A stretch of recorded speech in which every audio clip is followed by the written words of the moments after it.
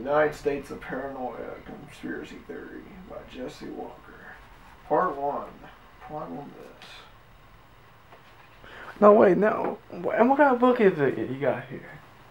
It's one on conspiracy theories. Really? Yeah. It's got just about everything. And how did you get this book again?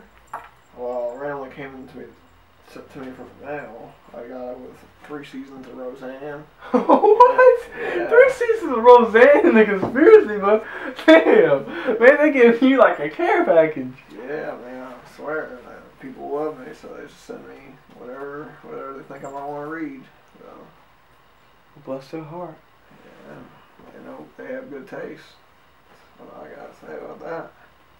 Hey, you know what that could mean? It could mean that we have some serious loving fans because, I mean, they heard that we're going to be starting the new show, Conspiracy 101, next month.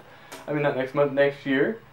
And, you got yourself a fucking fan now, man. Yeah, they're trying to help us out. Yeah. I like that idea. That's pretty nifty. The paranoid style is American politics. If men define situations as real, they are real in their consequences. William and Dorothy Thomas. On January 30th, 1835, as Andrew Jackson exited a congressman's funeral, an assassin drew a weapon and pointed it at the president. The pistol misfired. The gunman pulled a second weapon from his cloak. Though loaded, it too failed to fire.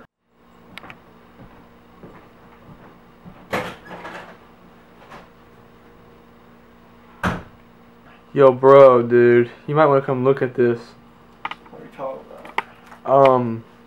I'm looking at the evidence because we're filming this for educational purposes, and when I went to play back the second one, it appears as if you were in the fucking kitchen. I was not in no fucking kitchen. Come look. I was right here reading. Because I panned over this way because I was fixing my shoe. What's that look like to you right there? Who is that? That looks like you, man. Oh, man. How could that be? Wait a minute, dude. Is there anything in that book about doppelgangers? I don't know what are you talking about, doppelgangers? It's nonsense. It's apparently your spirit double, and if you see it, you're supposed to die. Well, I'm still here, ain't I? Dude, but Maybe it's just because you've seen it. I didn't see shit. I know, but still though, if you think about it, Abraham Lincoln saw his doppelganger. And he died. Abraham Lincoln died on his, man. But I saw yours.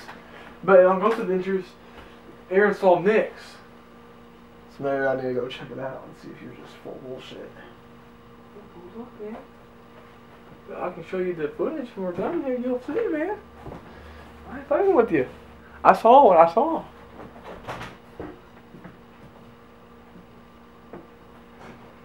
Anything in there, is there?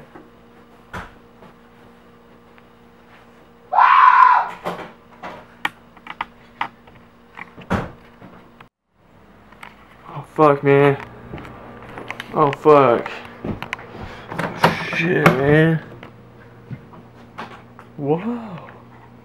What the fuck? Tim. See his fucking pulse. Oh, fuck, he's dead. Fuck. Ah! Ah!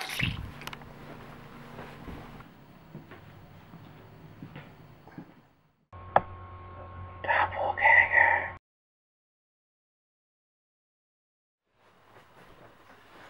Beyond the Vlog, Doppelganger.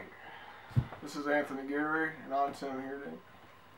So this one was on Doppelganger, and now we're going to give you some little education on what Doppelganger actually means. Oh yes, doppelganger, German for double-goer in fiction and folklore, literally means that a double-goer is a paranormal double of a living person. And it also describes the sensation of having glimpsed over oneself in their own peripheral vision, with no chance of supposed phenomenal having been a reflection. So basically saying, you're walking around, and then you just see like a carbon copy of yourself, like your twin. No way. Now you go, your mom's like, did you have a twin? Because I only thought I was the only child. No, it's not your sibling. It's something else. What is that something else? Well, I remember from the Ghost Adventures episode at Waverly Hills, there's a guy who worked there. His name was Steve. He worked on the hill, and he was a tour guide. And they called him and asking him why did he come downstairs, stare at them, and then go back up. Well, Steve claimed that he wasn't even on the hill yet. He wasn't there. So they saw Steve's doppelganger at Waverly Hills Sanatorium, which that is one of the legends that they tell you if you go investigate there. That they have claims of the shadow entities and also doppelganger cases. And if you watch that episode, I think, if I remember correctly, Aaron saw Nick's doppelganger in the room behind them. So the legend has it that if you see your doppelganger, you're supposed to die.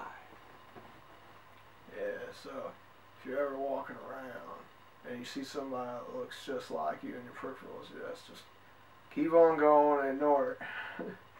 Luckily, you just don't see it face to face. Ah, yes. As always, guys, I'm Anthony Geary. I'm Tim Heerdink. There's always light beyond the dark.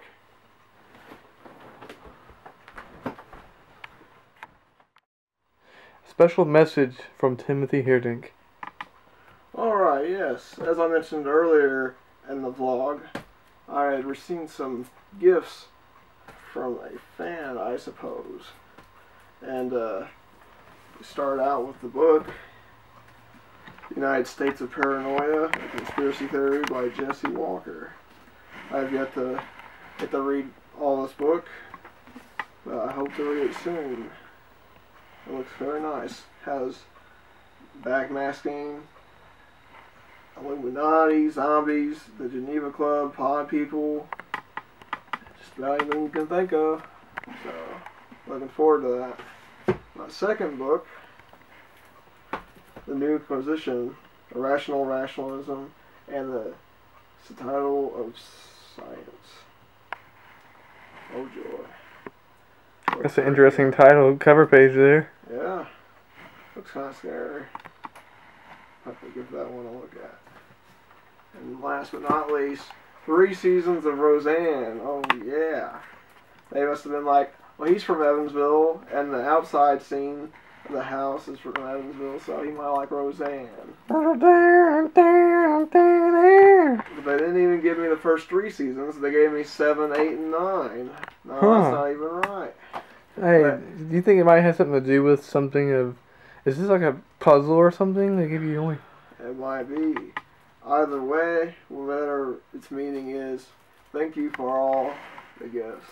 I'll be sure to watch my Roseanne while I read my conspiracy books. And for all you out there, just remember, there's always light beyond the dark. Yes, sir. Take care, guys.